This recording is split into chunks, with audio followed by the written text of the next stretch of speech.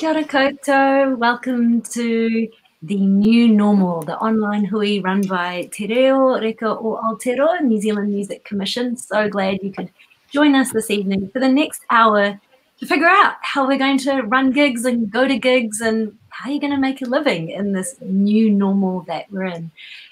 Joining us tonight, and they're going to quickly pop up on the screen all around me, are our speakers tonight. You'll have an opportunity to ask them questions. Joining us all the way from Melbourne is Will Evans.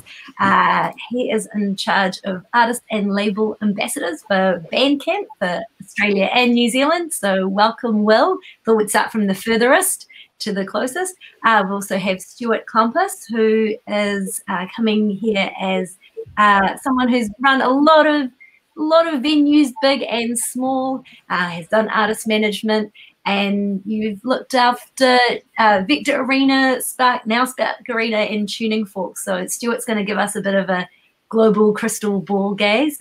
In the artists section, we have CHAII joining us. And congratulations to CHAII today, who has just released another song, Wow. We will hear from her as well. And from Meow, a Wellington live venue, is Rahine O'Rielly. She's going to give us a perspective on what it's been like to have no gigs, to level 1 gigs, to maybe level 2 gigs, to now we're almost back to normal. So we will hear from her as well.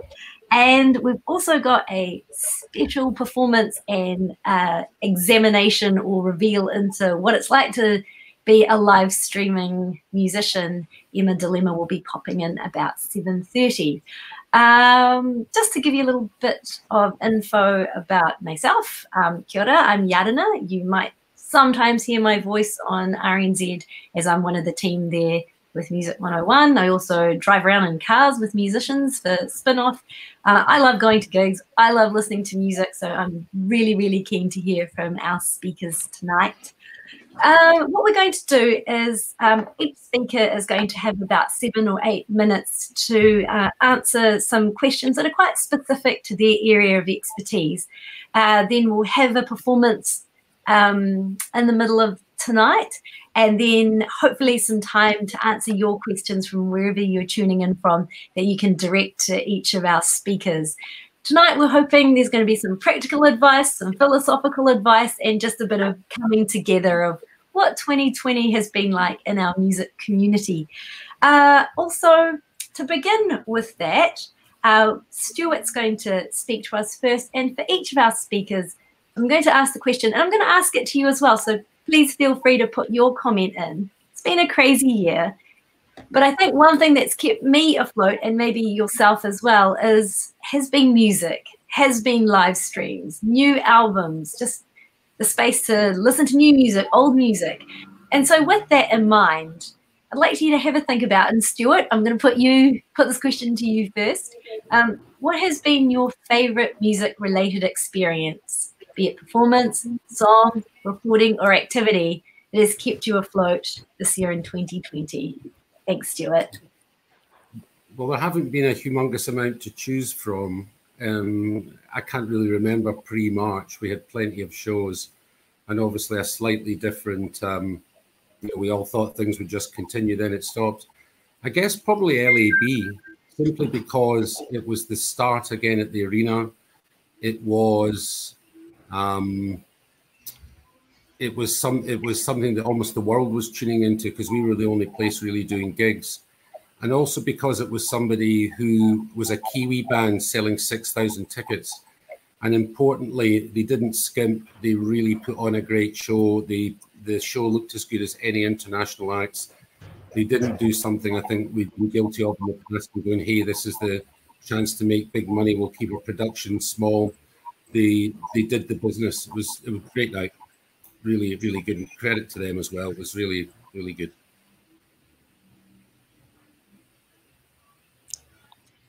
Crystal ball for us of what is the new normal going to look like? What can we expect? What do we need to be factoring in? We've seen a lot of live streams from big artists like BTS, Flaming Lips are performing in bubbles. We've even had Benny live stream her concert over the weekend. what are we looking at? What do we need to adapt to? Oh, there's the flaming lips. I think the new normal is there is no normal, and that number one, we're making it up as we go, because this hasn't happened before. Certainly not in the life, shall we say, of rock pop music times since the 50s, if you want to call it like that. And I also don't think you know what's going to happen next week. And the real key for me has been to be fluid and be prepared to adapt and move really quickly.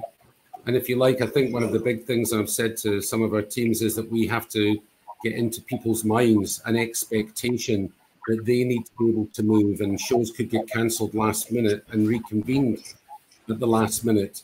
And I think people are going to have to adapt to not planning it or make plans, but be perfectly comfortable with them moving. You know, Kiwis haven't been particular. You know, I come from Scotland, my accent's a bit of a giveaway. And I always found Kiwis quite good at doing stuff ad hoc. You know, in countries where people want to plan their life 6 months in advance, then they're going to have a real problem. But I think we just have to be able to move real quick. If a gig gets moved, you know, audiences need to go with it. We've got a little bit of educating our audience to be a bit flexible. What does that mean? And we've got a new dimension of safety now, you know, physical distancing, of sanitizing, of contact tracing. How do we need to factor that into concerts? Because, you know, a big concert or even a small concert, you're really rubbing up next to people, and that's part of the experience, isn't it? To be close to people and to really feel it. The Benny concert was very interesting, and it changed as well from different places in the country. I was at Wellington and also at Auckland, and I also spoke to the guys who'd been running Christchurch and Dunedin.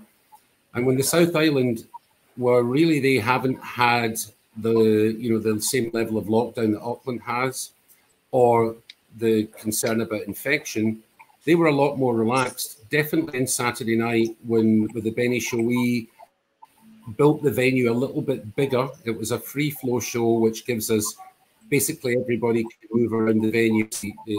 I really like the format. It means people can sit, people can stand, and we kind of work out from the preferences what areas we should be making. We made the floor bigger, and we have made more seats available than we normally would.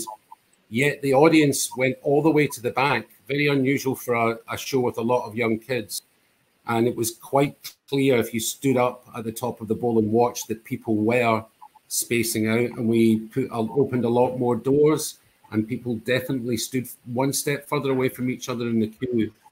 So yes, I think we will land up with people just being maybe a little bit more cautious about their fellow humans.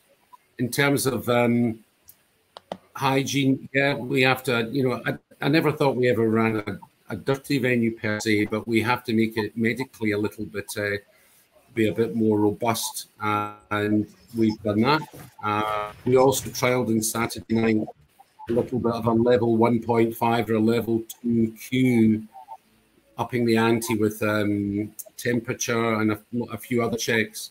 You know, I wouldn't be surprised if, you know, I think there's a bit of pressure from the medical people, a lot of the people who do modelling in universities and stuff, to not have mass gatherings of a certain level. But, you know, they don't really come to gigs. And one of the biggest problems we found is trying to interface with the academics and the reality, and them to understand that we actually can do things, and they model things in a different way than just give us these figures like you can have 100 people in. So it's kind of safe at 99, but 101 isn't. And it's all right to have 250 people in a plane or a bus, but you can't have them at a gig. So it's kind of, you know, there's a little bit of education to be done and interfacing to be done at government. They need to let us in the door a little bit. Stuart, we've got time for one more question. And what I'd really like to know is, what opportunities can you see in this? You know, we're not going to have international artists come and tour here for quite some time, but that also opens up a local or perhaps a trans-Tasman bubble or touring circuit. What could you see there, in addition to, you know, the safety measures you have to take in a venue? Well, it certainly meant that people who are at level X locally I've been able to maybe get 2x in terms of audience, and to be able to look at playing in the arena where they probably might not have considered it before and thought, oh, it's too big for me. And they've a good run at LAB is a good example. They were maybe have gone, well, should we stick with the town hall? And even just Dave Dobbin, Fat Freddy's, you know, all giving it a crack. And, you know, that's really good. The tuning fork's been particularly busy. And we've discovered that weekends is great. And we've been doing very good business, and hopefully, you know, lots of people enjoying it as well. The streaming aspect is also interesting. I don't think it is a replacement for the gig, but it's probably a good way to get yourself off to an international audience and to use it as an interface. But hey, we're open again. So it's back to gig world. And yeah, the trans, you know, but it changes every week. You just got to grab the opportunity when it comes up, give it a go. And if it gets cancelled, you know, if you have to change it, shrug, build change into the future. That's what we're going to have to do. That's a good note to end on, which is, you know, be adaptable, be agile. Thanks so much. We'll come back to you, hopefully, with questions, Stuart. We're going to move over to CHAII. CHAII has just released a new song today. You've also had your song Light Switch picked up by the FIFA 21 soundtrack on the video game, which led you to possibly play your biggest gig in the most empty of stadiums. Could you share with us what's been your most uplifting musical moment of 2020? And we're going to watch some of your show. Yeah, I mean, it's been crazy because, you know, as you said, it's one of your biggest shows that you do, but then having to adapt has been quite interesting because we're trying to approach it creatively and still put forward a really good show, sound and visual, because I keep remembering that there's still an audience. There's still a, you know, online audience that will be watching it. So yeah, I had a couple of opportunities this year, which were the highlights, and we had to kind of get creative with it. There was the Tony Hawk game concert as well, and I was like, cool, let's go and film that at a skate park and, you know, do something cool with it. And that kind of kept these things exciting for me. And FIFA came up as well, and we were lucky enough to be able to go and film in Mount Smart Stadium. Because of the restrictions, there was not much going on at the stadium. So I guess that's another thing we can take away from all of this is that there's things that we couldn't have done before that we can kind of do now. There is venues and places that we can still use and have money going into those places somehow if us artists kind of got a bit creative with it. And it's still not the same as international things coming through, but you know, I've kind of just tried to really adapt with what we have and still try to keep the quality up. I mean, I guess you'd never get to play a gig at Mount Smart, right? Yeah, it's crazy. You played one there. I know, it's buzzy in front of no one. It's really, it was buzzy. It was cool. I'm wondering, CHAII, as someone who's a performer, how much do you have to change how you do perform when there's no audience energy? Like, how do you generate that sense of performing? Is it like filming a music video, but it's live, right? So can you give us a little bit of an insight into what that experience is like, or what headspace you have to enter in as a performer? It is definitely semi like a music video, but then you want to have the same energy as if there's an audience there. So I kind of tap into, you know, early years of gigging where you have no audience. I always had that mentality of bring your best performance. So it was, you know, 2 of our crew members there. I kind of performed to the camera as if there was people there, just trying to put on a show, imagining that there's a audience. So that's kind of what I try to do, and hopefully that energy comes through. How was lockdown for you? Because you're based in Auckland, aren't you? Yeah. Yes. So you had that experience. I know, you know, I'm in Wellington, so I have a very sort of understanding of what that second lockdown was like, where people are like, I just felt deflated. I just didn't have energy. How did you maintain that when you had things like these concerts to do, or you still had to maintain some sense of profile as an artist when you're stuck inside? It was quite crazy because the first time we were just about to go overseas, so it was a week from going and we went into lockdown. So it was that feeling all over again, the second lockdown. And I pretty much go into like backup mode, adapt mode, and what can I do now? What can I brainstorm in terms of doing content live, and what things did I not have time for before when I was doing more live things that I can work on now, which would be content for live or the music. Kind of, yeah, I just went back into, I kind of made myself even more busy than usual just by trying different things and seeing what we can do with the time we're in. So the second lockdown, the first lockdown, I would do these backyard live shows.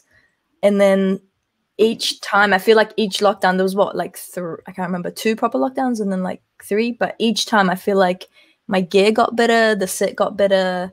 Our team still worked. We worked behind the scenes on everything as if live shows were going to resume again. So yeah, it was kind of crazy, just keeping busy. So, CHAII, if you were going to go back out, when you go back out to play live and when you tour, if you're finding venues or if you're part of a bill, when Stuart's talking about these increased measures of, taking people's temperatures, spacing out people, having the place more cleaner, who pays for that? How do you as an artist, 1, ensure that, but 2, make sure you can still make a living? Obviously, safety first with this new normal, and we will just kind of do what we would have to do if there's a restriction. I'm all for that, about the people's distancing and using the Tracer app, and obviously that cuts down on tickets or sales and things like that, which it just means, for me, I think of it as just doing more smaller shows. So just looking at how can we create an experience that's still fun and awesome, but people are still safe and keeping a distance, just making the experience getting creative with the experience we create in the smaller shows, and then doing more smaller shows would be the goal for me. My final question is, what has been your favorite musical moment of 2020 that you've got to participate or witness? Like, what was something you've seen that's inspired you or made you sort of cope? What's crazy is that the technology that's kind of leaped, I feel, 10 years. I watched the AMAs with the XR technology. I don't know if you've seen the one in with Doja Cat performing, and we have a exact same kind of thing happening in New Zealand, which I don't know if people are aware of, and I was involved with the experimenting of that. So yeah, it's very cool, and I find that technology side of it so exciting, and XR is that's the future. I feel like the live shows are going to be, live XR would be insane. So what is XR for someone who completely doesn't know what it is? So virtual reality kind of, but extreme reality is kind of the next. I'm not an expert in it, so I hope I'm doing it justice, but it's extreme reality. Pretty much your visual and sound and everything is real time changing with, say, if you're watching a concert and you move towards a drummer or move towards something, those sounds will enhance. And what this technology is doing now is being able to do that in real time, which would be a game changer in terms of doing festivals. Even you could put the whole audience in a different world kind of thing and document that and then put that back into your content. But it's really exciting. New Zealand, we've got Optic Shock, College Hill, Big Picture, and a couple of other massive companies that have that usually do the massive international shows that come to New Zealand. But they kind of saw this whole. It was very inspiring seeing how they came together once this happened and looked at, hey, what can we do now? And this awesome teamwork has come together and they're doing some crazy, awesome things that I think us as artists need to really get on board with that and do get on and do it. Thanks, Chai. I think that's a perfect moment to move down to Will. Greetings, Will, from all the way from Melbourne. You're the artist and label ambassador for Bandcamp Australia and New Zealand. You also manage the band Mildlife. Go check them out. And you run the Something Unlimited Festival. And you're a band booker for Coloured Club. So it's fair to say on all angles, COVID has affected you. We'll start with the question I've been asking everyone. What's been your standout, most uplifting musical experience of 2020? Yeah, well, they've definitely been few and far between. But I think I've been normally I would spend a lot of time with gigs happening, listening to music from artists that have got shows coming up, and with that not really being a thing, I've had a little bit more time to kind of dig into some music that I might not necessarily listen to, and a bit more money to spend on artists that I might not have come across if I didn't have that. So I think just generally being a bit more aware of recorded music being released has been really great. And yeah, I think just trying to enjoy what artists have been doing in this time where there's not really many rules has been good. True. Now, well, I'm going to talk to you with your Bandcamp hat on.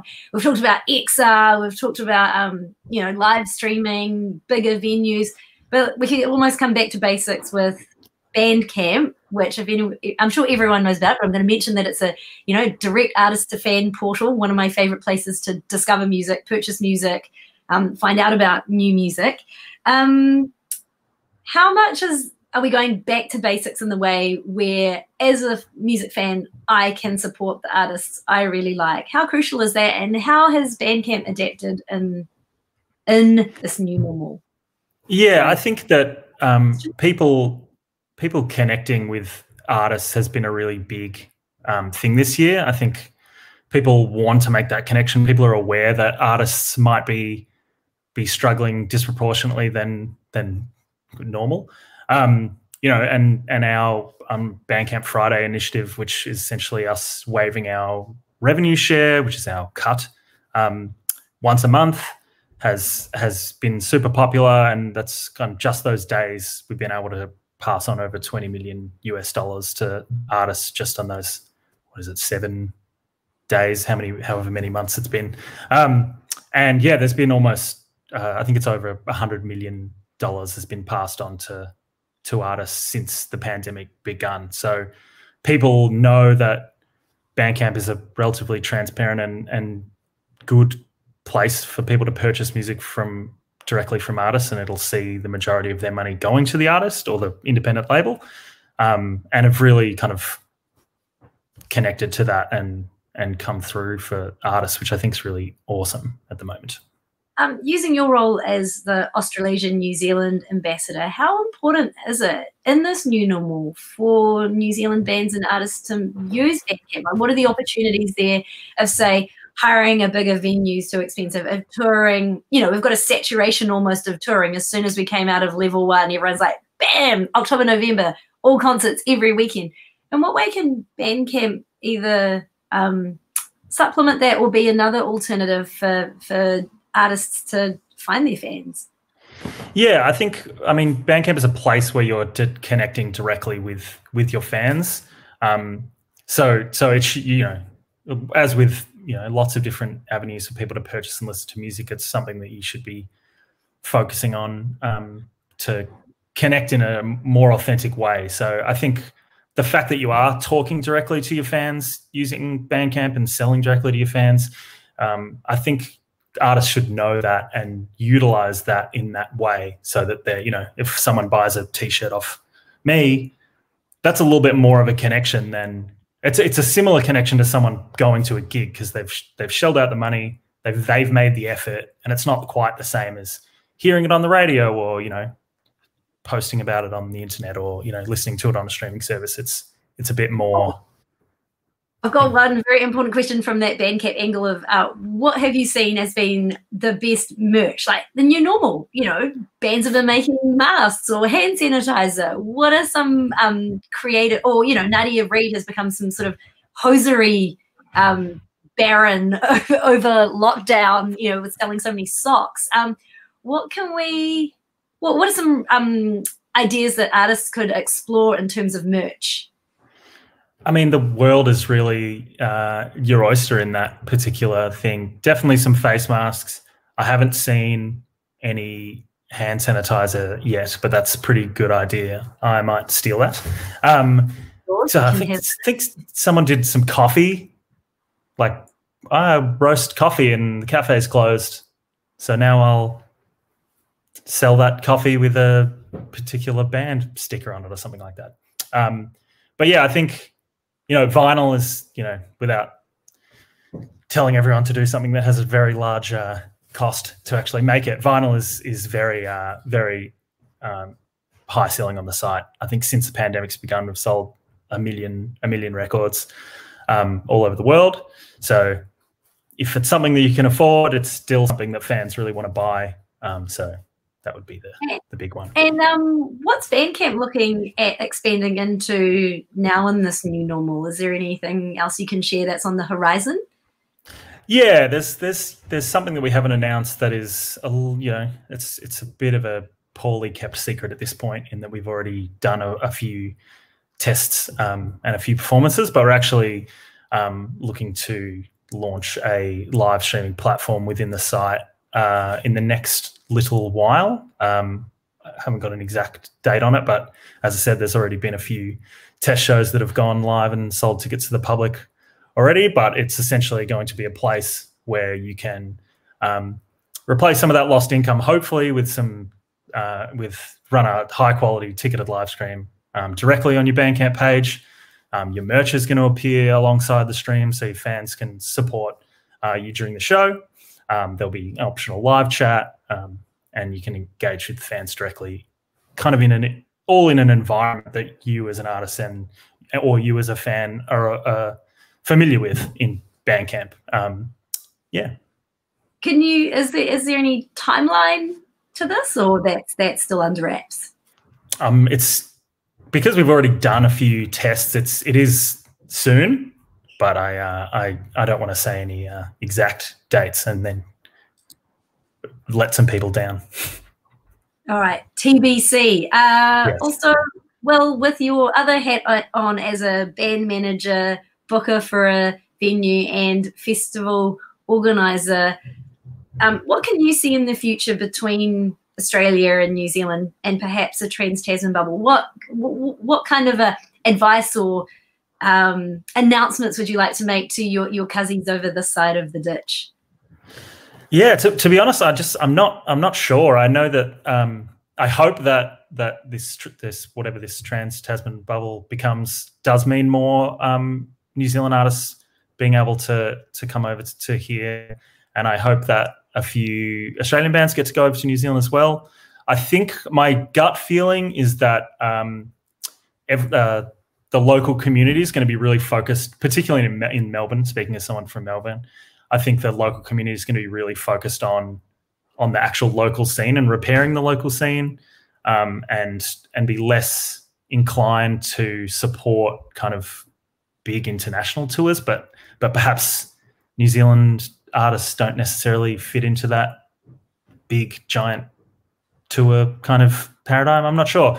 I hope it means that there's a lot more, at least touring that might, New Zealand artists might not have thought of coming to Australia and thought that investing the money was appropriate. But yeah, hopefully. Also, I need to just draw attention. Hopefully, Wairere, who is running this beautiful stream for us, can give a full shot of the late Eddie Van Halen on your bedroom door. So maybe we can just have a quick look at that. It was actually noticed by some of the viewers as well. Yeah, there he is. Yes. Well, just a new color printer, and you've put it to fine use. Yes. I'm just going to check whether thank you so much, Will, for joining us. Please stick around. So if there's any questions from our audience, we can direct them to you. Are we allowed to go to Emma Dilemma, standing by from her live stream? There you are. Kia ora, Emma. I'm here. Hello. I'll turn the slide off so I'm not too bright. How's it going? Good. Hey, everyone. This is Emma Dilemma, who have you basically pivoted into becoming a streamer over 2020? Is that what's happened? Yeah, I guess so. Like, my manager was kind of encouraging me to get into streaming leading up to the pandemic anyway. So then when it actually all happened, it was like, well, you know, I've been telling you to do this for a while, so now's the chance, you know. And I hadn't started playing any of my own live shows yet anyway as Emma Dilemma, so it kind of was a good way for me to practice and rehearse playing my own music as well. Yeah. I know a few people who are tuned in, and actually myself as well. I'm really keen to see how a live stream setup works. Can you give us a little bit more? I guess so. Like, and as you do it, can you tell me how much of a learning curve was it? So much. So before I start sharing my screen and showing what it all actually looks like, I will talk about the learning curve. I guess like at the same time when we went into the pandemic, I also decided to take up photography as well because I had an old camera lying around and realized that I could do video content with that and use that as a camera. But then it was like, but how do you actually stream with DSLR cameras? Should I be using my phone? Should I use the webcam on my laptop? What program do I stream with? Can I stream to Facebook, Instagram, YouTube, Twitch, all these platforms all at once? I also on the Facebook side of things, I have the Emma Dilemma Facebook page. I've got my Rock Band Decades page. You know, I've got lots of friends on my personal page. My partner Moses does the live stream with me. He's got heaps of friends. So it's like, can we stream to all of our Facebook profiles at once? And so there was a massive learning curve in finding a software that kind of worked for me in terms of user interface that I could understand, and then going, well, that doesn't stream to multiple platforms, and finding other things that have to plug into it. And then the first show we did, it was one camera and my webcam on my MacBook. And then I decided that wasn't good enough. And so I started investing money in buying some cheaper cameras and some other gear to help me put overlays on the stream so we could like have, whenever I do a cover of someone else's song, show their picture and their social media profiles. And when me and Moses talk about stupid stuff, you know, can we bring up a picture of whatever we're talking about, and being able to bring in people's comments so everyone else watching can see, you know, there's so much to learn. But I think the platforms that exist out there are quite intuitive. And so once you've kind of got a list of the gear, or, you know, got the gear that you need to do it, you figure it out quite quickly. There's a whole bunch of resources online and stuff that show you how to do it. But I guess I should share my screen, right? And show everyone the program that I use. Yeah. So I'm just like passing through this. No, but also I'd really like to know what it's like as a performer. A similar question I asked to CHAII of it's a different type of performing, right? You don't have an audience. And the little number that tells you whether it's going up and down can be quite it can really throw you. It's like, oh God, it's going up, oh, it's going down. What am I doing? Totally. And sometimes you kind of freak out because it might feel like relatively low numbers the whole time. But what you actually don't understand is there's like, you know, heaps of people checking in and checking out, you know, 30-second bits and coming in. So usually when you get to the end and you see your stats, you've actually had way more people kind of tune in for a few minutes here and there than, you know, just for any given one piece of time when you feel like there might only be 50 people or 20 people or, and it does throw you off, especially on a platform like Twitch, where, you know, it's a relatively new platform. It's built for gamers, but they're trying to get into more musicians streaming on it. And you don't just connect with your friends on there, you know, you just stream your show and hope that random people come across it. Maybe you've tagged it correctly, or I don't know, maybe when they see it as they're scrolling past, just that one freeze frame of your show looks interesting enough for them to click in. And as soon as people come in on Twitch, you really feel a need to have to directly address them. Whereas I think when we're live streaming to YouTube and our Facebook platform, it's more like, it's our show, we're kind of doing what we want. The people that are watching are most likely already fans or friends or family. So they're not expecting you to like kind of nurture their existence there in the show. Yeah. One more question before you give us the tour. Yes. What is it like as someone who's a musician? And I know the thing about musicians is that everyone's very particular about their sound. Things have to sound good. And sometimes through the power of internet, or like if you're just streaming off your computer, you don't get, you know, that crystal clear, beautiful sound. How have you either mitigated that or coped with the fact that it's just going to sound a little bit beep? Well, I guess that's part of the like I briefly mentioned earlier, you know, finding out what kind of list of gear that you can afford and works for the streaming. So like I have this really small like 2-channel interface. It's called a Focusrite Scarlett 2i2. And like for our first kind of few streams, I was just chucking a vocal microphone into one channel, like a little condenser mic, or sometimes just like an SM57, like a live kind of microphone, and just my acoustic guitar. And that obviously makes the sound way better than just playing live to your laptop microphone or your phone microphone. But since then, I think tonight's like our 22nd show, and we do them every Tuesday night. So we've been going for half a year, basically, over the course of rehearsal time. Could you think of it as band practice? Like, is it taking over band practice? Yeah, absolutely. But now that we've kind of done a few shows and we're building a following, you know, some of our friends who are audio engineers and stuff have reached out to us. So my friend Alex Harmer, he now comes around every Tuesday and he brings this big, you know, 16-channel mixer or whatever it is, and then that talks to my interface that's on the screen right now, and he can actually live mix stuff and add reverb and actually make it sound more like a show, and that I don't have to toggle reverb and stuff on and off when I go from talking to singing. He kind of just, you know, he can hear everything and he's live mixing it, which is awesome. So you've got to pull favors. In the classic New Zealand community way, you still got to pull favors, is what you're saying. Absolutely. Yeah. We do actually, we started having sponsors. So the companies that sponsor us, like for our weekly shows, they just basically pay for booze and food for the show. And so they feed and beverage us and everyone who hangs out with us every week. We can have like, we have like audience members in my living room and stuff some weeks. Like our friend Brenny, who's here tonight, he comes around most weeks, and my sister comes around sometimes and she helps with some stuff. Last week we had like quite a few people around. I think we've had like maximum about 8 people in here at once watching it live in the room, which is quite a feat because my house is about this big, so it can get quite packed. And hopefully I might be able to show you. Have we done the tour of your setup? Because I can't leave seeing. Let's do that. Let's go across to here. I think, are we sharing my screen? Whoop, whoop, whoop, whoop. Can you see this? Technology. Yes, I can see it. I can't tell because now I'm only looking at this program. So that's why it looks like I'm not looking at the camera, but I'm looking at my laptop. So this is the program I use on MacBook. It's purposely built just for Apple products. So if you're on a PC, I don't know what you use, but I like this. It's called Ecamm Live, which you can see up in the top left corner, I think.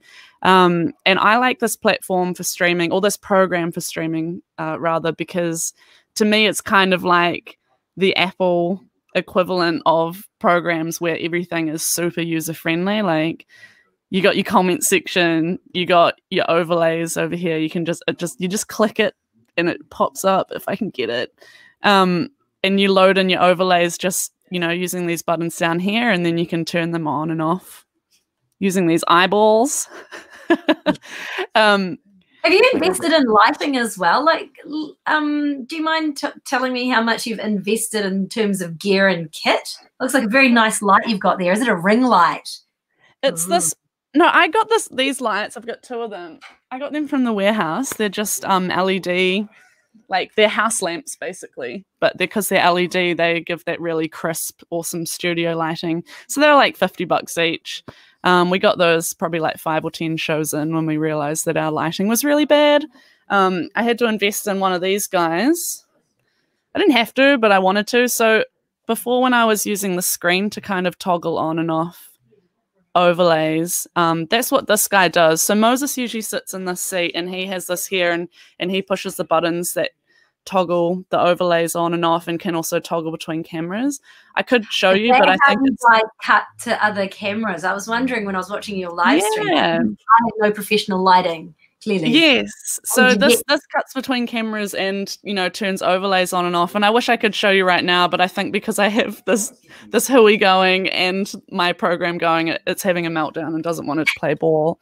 But I can use my laptop to change. So we've got 2 cameras going. That's my intro thing. Sorry. That looks like some really pro graphic design. It's super good. I wrote that with my left hand and took a photo of it and then scanned it in. We can crowdsource you a new title screen if you want. Well, yeah, I'm a graphic designer, so I actually have no excuse. I should have a better one, but I do not. So yeah, I've got these 2 cameras. Hang on, sorry, I'm freaking out here. These cameras. So I'm usually sitting over there. So that's live right now. And then, yeah, so you can toggle kind of between the 2. So I usually sit over there. Moses sits here. So you've got 2 cameras. One of which we got 2. Yeah, and we do want to have like a room camera as well. So when people are, you know, in the audience, we could be panning and showing kind of their interactions as well. But we haven't quite got enough money to get a 3rd camera for that yet. Yeah. Yeah. So that's kind of how that program all was set up and working and stuff. I'll turn this light off. It's way too bright for my laptop. And and an audience in a live stream setting are probably a lot more forgiving for technical difficulties, for not knowing how to work your gear, that kind of. Oh, yeah. Yeah, definitely. And I think that's part of it, because with a live stream, it's a lot different from a live, you know, show at a venue where you actually are just talking most of the time, for us anyway, because our live stream is like a variety show, kind of chat show, and we play music as well. It's not, here's our concert that we're putting on the internet and we're going to play for 40 minutes or whatever. We do that sometimes as well, but not on our Tuesday shows. So it's, a lot more of a focus on crowd interaction, and if the production values kind of have a meltdown, you know, if a camera dies or the overlays don't work or a microphone freaks out. The other week, actually, we had a synth, like a drum machine synth thing happening, and a microphone rolled off the table and landed on that. And so then everyone was blasted with this weird beat. Just stuff like that. I think that's kind of the element of surprise and delight that appeals to people who want to tune in and watch these shows, because it's pure chaos and they have a chance to actually kind of influence how the show runs. And yeah. And you get to practice music at the same time. Hopefully we're going to put a link into your stream in our comments section. Right. I could. Yeah, we go live tonight at 8:30, so I'll flip one of the admin team a link, and yeah. And so we should be well wrapped up by then. But you're going to give us a little taste, aren't you? A little bit of a performance before you get ready. Should I could. I would have to do it. How would I do this? I'd have to. Yeah, so over there in front of my camera, I'd have to share the screen again, I guess, and we could try that. I wouldn't be able to hear you, though. I wouldn't be able to hear you, so this would be fine. You just do your thing and just be like, I'm done, and then I can move on to our final speaker. All right, I'll run back over here. Okay, I'll do a little bit. Alex, should I just fill while you do that? Yeah, you do a fill, and I'll go back to sharing my screen and figuring this out. Let's have a look. Oh gosh. All right. No, Rodney, don't send it to me. I'm getting Rodney, our admin, who sent me the link to Emma's live stream. But if you just go Emma Dilemma 5000, after you've watched the new normal, then you can check out the variety show coming from her lounge. Oh, there it goes. Thank you, Rodney. Hopefully everyone can see and hear me. You could go check. I can't tell if everyone can.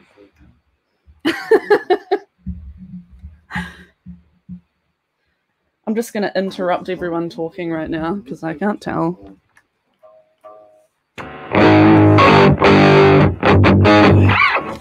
Alex right, is just jumping checking on. that you can hear me. Just let me know. I think I heard some noise of affirmation. All right, yes. Yeah. So you can hear, you can hear Emma? Cool. I'll go then. This is just part of one of my songs called Vulnerability. It goes like this. No, I've turned the guitar wrong. There you go, live stream chaos. I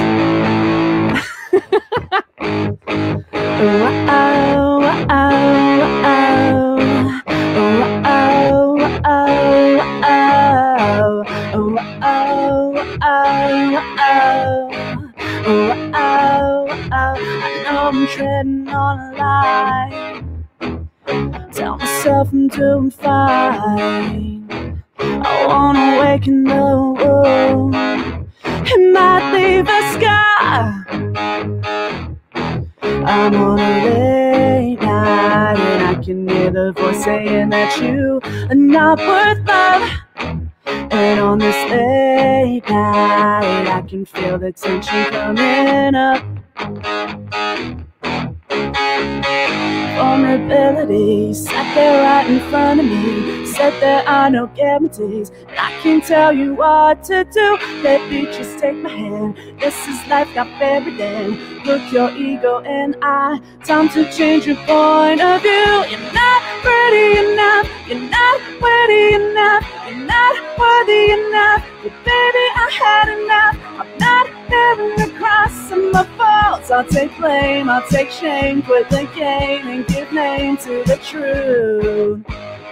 I'll finish there. Oh, thank you so much, Emma. Thank you so much. Oh, she's running back. And I think there was a question about Emma's switcher. I believe it was the Scarlet, I think, that she uses. Oh, I will actually say, can you hear me? Yes, I can. Cool. Can you just tell me what switcher? We've had a question from one of our audience about the. It's called an Elgato Stream Deck, and you can get them in this 15-button configuration, or I think there's one that's like 40. But I think don't get the 41, because with this you can have up to 12 profiles, and you can have buttons that switch between profiles, so you can have limitless amounts of things that you can do on it anyway. It's about $200, I think. I feel like you can almost go really meta and have a live stream just about how to live stream. Oh, I think people actually do that. Like Ecamm, the program that I use, they quite often live stream about how to live stream. I need that off. Yeah. So, hey, Emma, I'm going to let you go because we're going to hear from our last speaker. We're going to go from the live stream space back into the old live venue space. So thank you so much. Away from Ototahi. Have a good night tonight. You too. And if anyone does want to ask me any questions privately, you can always just Facebook message me. I will answer any question. Emma Dilemma 5000. Hit me. All right. To invite Rahine O'Rielly, who is one of the co-owners and managers of awesome people that run, that's a good sentence, the venue in Te Whanganui Atara, Wellington, which is Meow. Meow has come back roaring. But you've had shows that I think of Ingrid and the Ministers. I think that was the third time lucky that she finally got to have her album release show. That was meant to happen in February or something, or April. I don't know what month it was. And then you've had Jess B completely pop off, right, the other week in Meow. Quick question. How has 2020, what's been your memorable musical moment?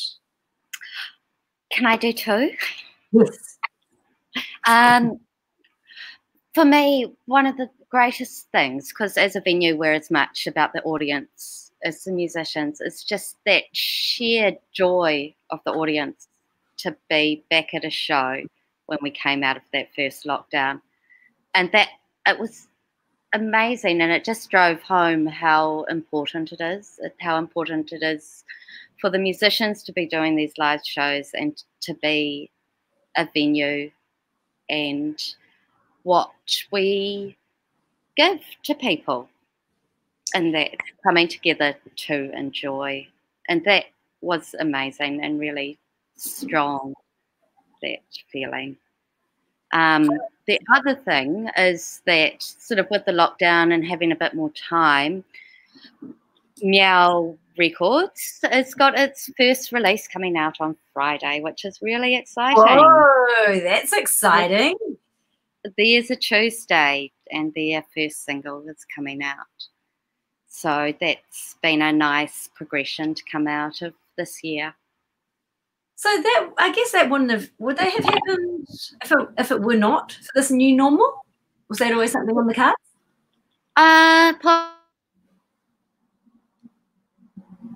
Oh no! Because sorry, we lost you there for a minute. So yeah. Am I back? Yes, you're back. So I didn't get to hear the start of your answer there. It probably would have happened eventually, but we had a bit more time, and because couldn't tour, and so Damien's very project driven. So yeah. We've got a couple of really specific questions to venues. One is, with having to accommodate a safer space, like there's been always a talk of safer spaces before COVID, right? Of making a place free of, free of harassment or any, or people just misbehaving. But also now we've got the added component of hygiene and safety from a kind of viral health, public health point of view. What kind of pressure does that put on venues, and where does the buck stop for those extra costs? How's that spread? So when there's limited capacity, that cost is absorbed by the venue and by the artists because they can't sell as many tickets. As a hospitality business, legally we have to run a hygienic thing, but it did get ramped up, of course. For us, we have the privilege of having been around a while, and we were able to kind of absorb some of those costs. That I think it was much harder for new businesses where you have greater debt. Yeah. What have been the top 3 things that you've had to make a priority in this new normal? One, there was the time where the entire country went into lockdown. Then we had that time where it was almost like spring, where we all sort of re-emerged and there were just concerts every weekend, almost an oversupply. And then all of a sudden everything sort of pulled back again. What are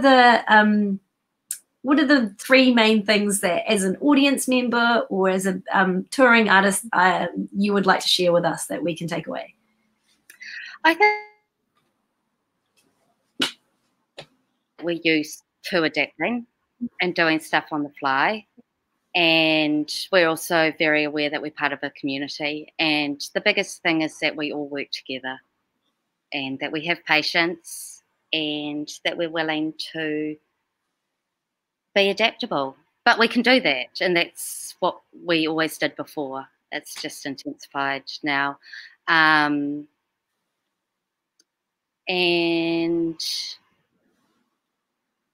I also think that we just have to keep moving, that we can't give up.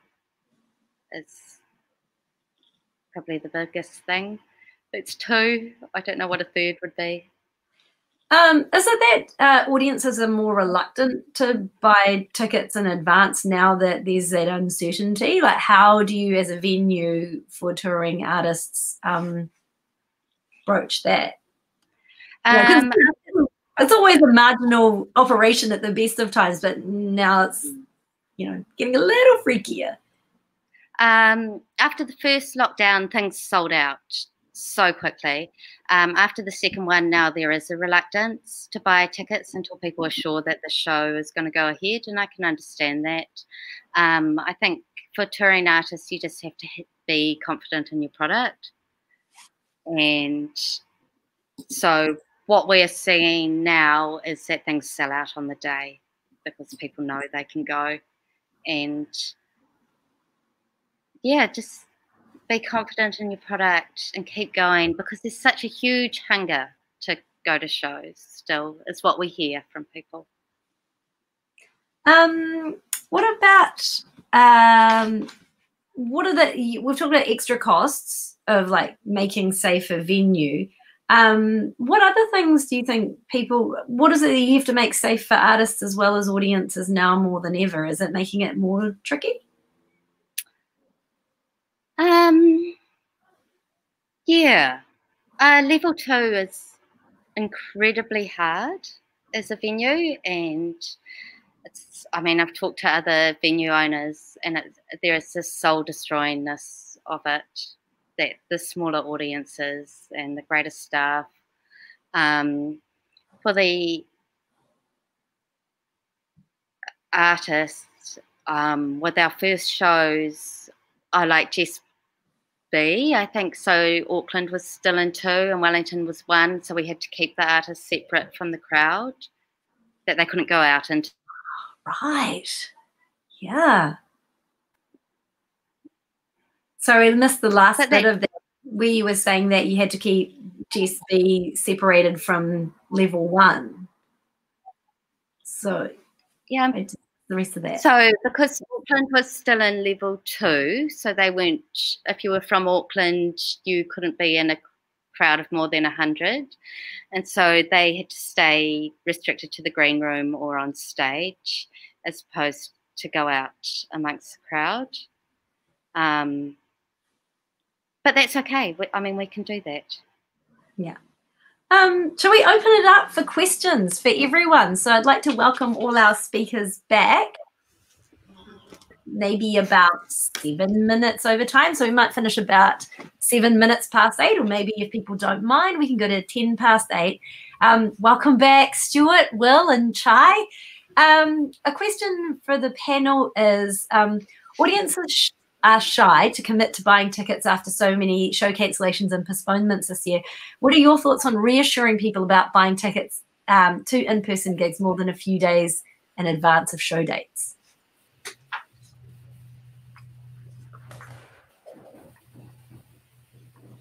They should just commit. It's a good cause. Did you guys hear my question? Yes. Yeah. Should people be committing to tickets before show day? Yes. Well, the experience in Auckland's been a little bit different. The Tuning Fork's been selling out and selling out early. I think again it's a question. You know, if people want 12,000 people want to see Benny, it will go. 6,000 tickets will go in a day. I don't think it's not been hugely different. People who sell tickets. But there probably is a little bit, I would say, probably after the hardcore, and we're getting into the sort of the less committed people, they probably don't. But the flip side is there's a lot of people who are probably a little bit bored and they've got nothing, you know, there's not an awful lot else. There's not so much competition anymore. So I think it's probably swings and roundabouts. But we're not seeing a drop-off in commitment to people to buy. International shows that are on sale, absolutely, and so you should be with a closed border, but not for local acts, definitely not. Stuart, maybe this is a question again for you, and I did ask it of Ra, of when you are spacing people out, when there's a need to make venues safer for public health measures, who bears the cost of that? Like, who will be eventually paying for these live stream setups or hybrid gigs as well? There isn't a cost because we've not been there yet. You know, the bottom line is we've not been able to open. So, you know, you can't open Spark Arena to 100 people. You know, so you can't do that. You can't really, we can do comedy in the Tuning Fork. And could we open to 100 people and make it work? Yeah, maybe 100 people seated. There's no extra cost. In fact, the costs of the venue are actually less. But Rahine hit it on the nail on the head. It's not a cost, it's an income problem. If somebody is capable of selling 400 tickets and can only sell and you're only allowed to sell 100, then your income starts to match the 100. And if you've only got 100 tickets and the proceeds from that, then the costs have to match the 100. There is a point where it becomes too few to cover the costs. and it varies in venues, you know. I'm not sure what the tuning fork is. Maybe 100, maybe it's 200 before you get into things. But 100 people certainly doesn't cost cover the cost for opening Spark Arena. That's for sure. Will we see more gigs in the provinces? Was another question we received from the audience. Well, I can tell you that from a touring perspective, from knowing what the rest of the Live Nation camp are up to. The answer is absolutely. Because, you know, if you're not going to be able to go to Australia or go to the USA, then you're restricted to your home country, then why not go play everywhere? I mean, I'd actually like to see, I won't get into this now, but on a personal level, and going back to a lot of the things we used to do in Scotland with some of the bigger bands, they used to be really keen to go and do Highlands and Islands tours and go play small venues in Skye and Stornoway, which would be the equivalent of going to play Westport and places like that, you know, and Foxton and Param even, you know, that kind of thing.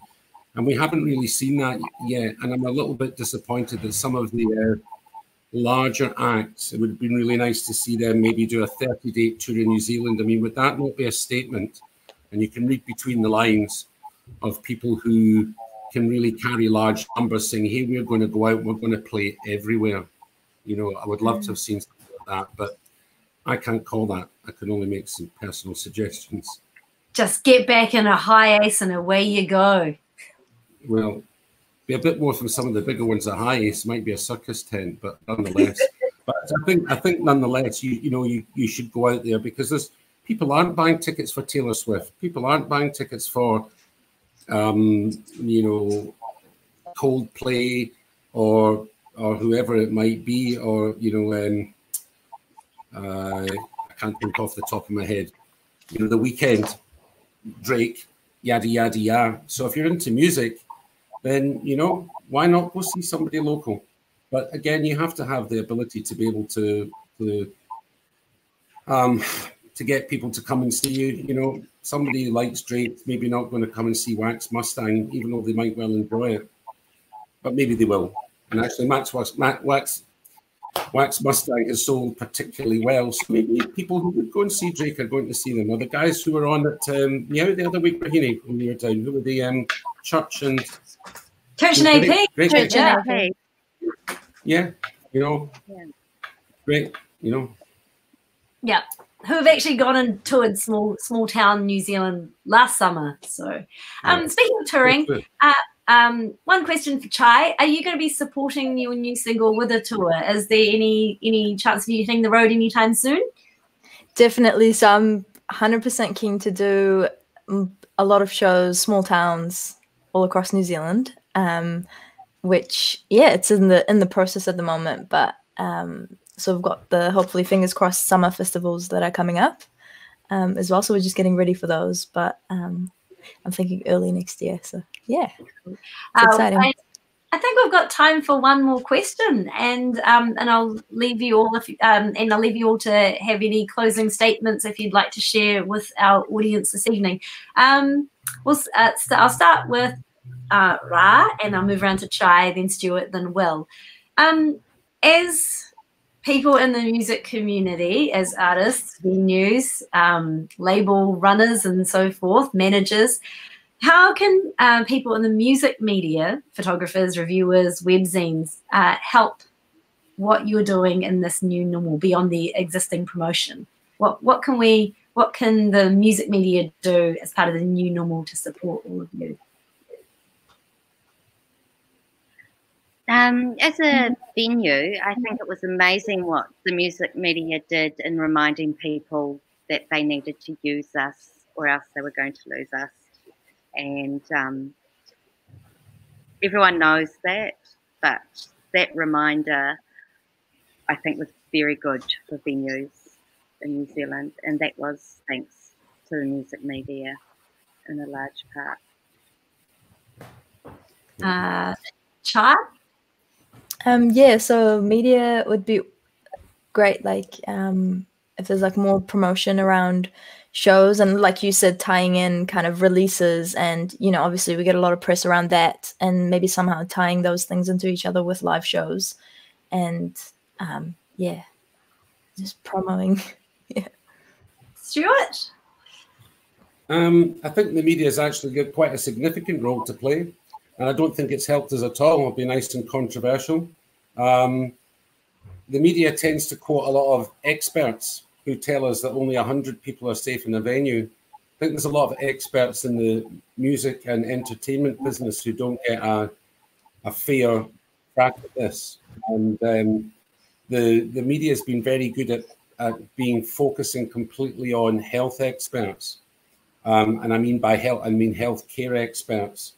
And I think that we have tended to be sidelined and then to be seen as a frivolous afterthought, and that entertainment, music, art is an afterthought and not important. And it's more important to get people to travel to Queenstown for the tourist business than to get people to come to shows and to go to art exhibitions and so on and so forth. And I'd like to see the media really get a little bit behind giving us our place as part of well-being and mental health, and it not being completely dominated by people who are professional healthcare people or healthcare academics. We need a bit of a better balance.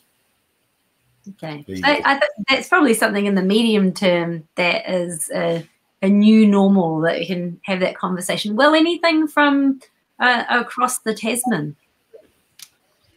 Yeah, I think that the music media can just put a lot more emphasis on reminding everybody that, you know, this scene, that doesn't matter what city you're in or what country, and this scene is something that we've built, and it goes away if we don't remember that. And if you like going, as Stuart was saying, if you like going to Drake concerts or whatever, you know, that doesn't come back if the local stuff isn't supported. So, you know, when everything's, you know, talking from stage 4 lockdown in Victoria, there hasn't been a restaurant or a bar or a venue open for several months. You know, everybody just needs to support those scenes and go to local gigs. Doesn't matter how big or small they are when they come back, because we need to support everyone, the venues, sound engineers, promoters, you know, artists most importantly, but everybody needs that. Cool. I think that's a really great note to end on, which is a new normal still needs all of us to be part of that community and that ecosystem. Thank you so much for giving us your time this evening. CHAII, also thank you so much for sharing your 2020 experiences with us, and all the best with the XR stuff. That sounds really exciting. And Stuart, thank you for sharing your wisdom and putting a challenge out there, a whittle to our media and to how our experts are framing what the new normal is. And Will, thank you so much for sharing the exciting developments over at Bandcamp, and hope everything settles down and gets safe over in Victoria. To Wairere and Rodney, who've been our behind the scenes admin, thank you so much. And for everyone tuning in, thank you so much for giving your time this evening to help us figure out the new normal. Don't forget to head to Emma Dilemma's stream. It's kicking off in about 21 minutes. So that's over at there. Keep safe, keep well. Have a lovely evening. I'm Yadana. Pō Mārie.